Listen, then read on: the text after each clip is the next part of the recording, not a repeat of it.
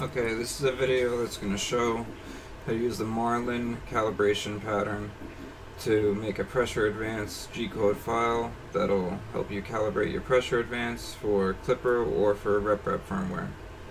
You're going to use the calibration pattern link that I have posted here, and then you can enter all the information for your printer. You can just do it as a 300 if you have a 300 and a 400. It's the safer bet. That's why I usually make mine as 300, so I can use them for either printer. Leave the speeds alone except for the movement speed. Retract speed, I usually set that to what I actually use, which is usually 50/30. Acceleration, leave it 500. You want the acceleration low so that you can see the effects of pressure advance a lot better. High acceleration makes you need pressure advance a lot less.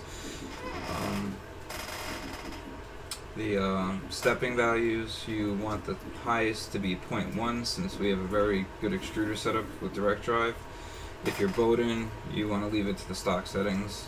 If you're using a 0.2 nozzle or a 0.3 nozzle, change it, still use the 0.005, but make it start at 0.1 and go to 0.2 instead, because it'll be the next, it'll be a little bit higher values, still extremely low.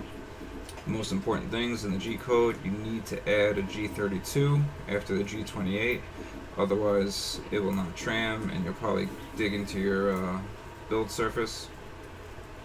And then also you need to add a travel acceleration value, because rep firmware, I'm pretty sure, and Klipper both will not accept the acceleration value if you don't do that. Then you're going to open it up in a notepad or Notepad++ or any text editor that doesn't really mess with the formatting. You can use WordPad, but then you have to make sure it saves like in a regular ASCII to or ASCII format.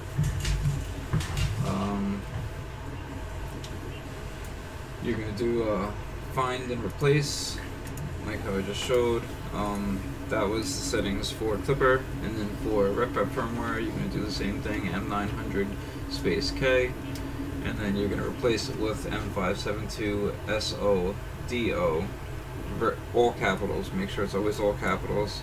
If it's on Klipper, it's going to be set pressure advance equals, and that's what you're going to have it replaced with, as was shown in the video. I click replace, make sure it does it and looks right, and then I click replace all.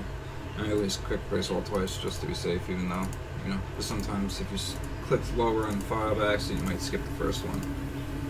And then you just save the file so that it actually, what it is, so it stays in the printer. And now whenever you get new ABS, you can use the same file over again, and you can start getting all the values for all the different types of filament you have.